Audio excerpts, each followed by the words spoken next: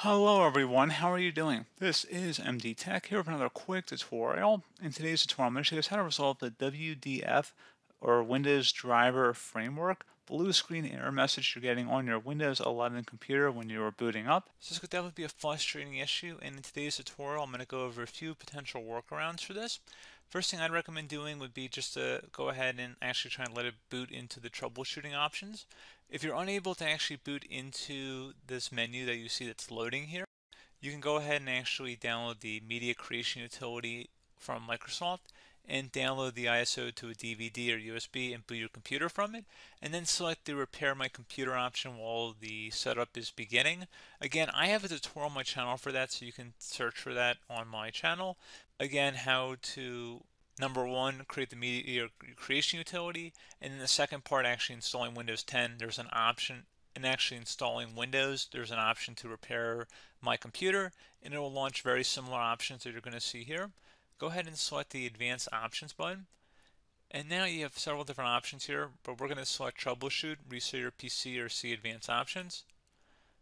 And now, like I said, you can reset this PC, let you choose to keep or remove your personal files and then reinstalls Windows, or you can select advanced options, which we're going to select first. So I recommend first selecting Start Prepare Fix Problems to keep Windows from loading. So go ahead and select that first.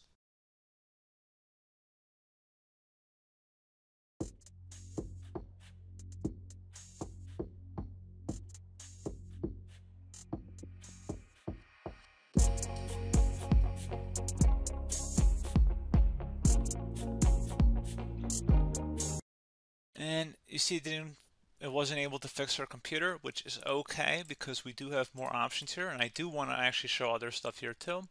So you can go back into troubleshoot as well, advanced options. If you have any system restore points, I'd recommend checking them out in here as well. And again, if you had anything in here, they'd be listed. I recommend restoring back the most recently created restore point. So again, just giving you guys another option there. Go back to troubleshoot and then select advanced options again. We're just trying something else. And you can also try and select uninstall updates, which will uninstall latest quality or feature updates. We recommend trying that here. So let's try and uninstall the latest quality update here. And select uninstall quality update. And give it a moment here. You see it wasn't able to find anything here, but in your case, again, very likely might have. It's a very new machine here. That's probably one of the reasons. Something else we could try going under the command prompt option here would be to type in SFC followed by a space / scannow. Scannow should all be one word attached to that / out front.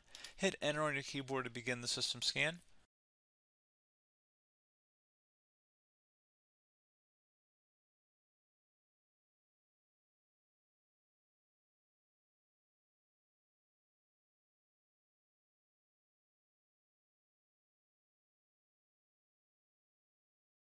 And once that one's done, you want to type in chkdsk space / f and then a space. Type in the drive loader that Windows is installed on. Most of you guys are probably the C drive, so I'm just going to type the C drive, which is true in my case, and then a colon. So again, chkdsk space / f space C colon, and again this C will change depending on your drive letter.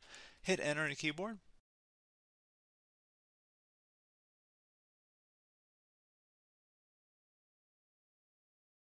And once that is done here, you can close out of here. And you can go ahead and select continue exit to Windows 10. See if that has resolved the problem. If you're still having an issue, we can go back to the troubleshoot again. At this point, if like I said, we've tried many options here already. If you're still having a problem, you can try resetting your computer. Let you choose to keep or remove your personal files and then reinstalls Windows. And then you have the option to keep your files, remove apps and settings, but keeps your personal files, or remove everything, which removes all your personal files, apps, and settings. Keep in mind, even though it says keep my files, I would not count on that.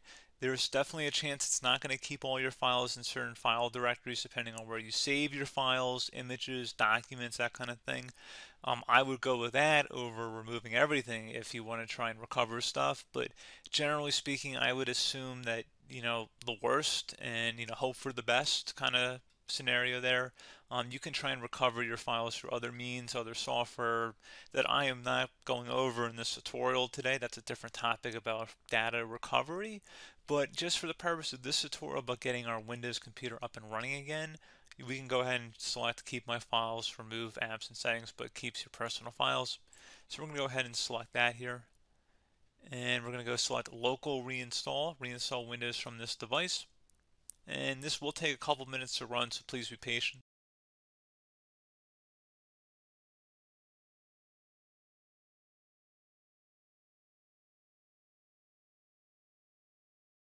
And it's going to say, are you ready to reset this device? This cannot be undone. Make sure your device is plugged in. This may take a while. Resetting will change settings back to their defaults, keep personal files, reinstall Windows from this device, and remove all apps and programs that did not come with this PC. Go ahead and select reset.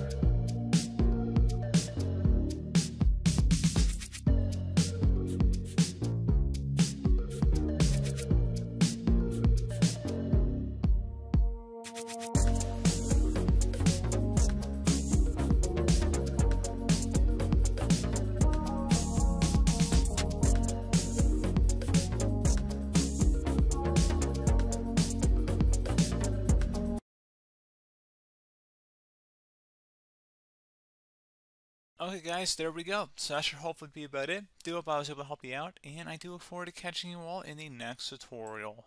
Goodbye.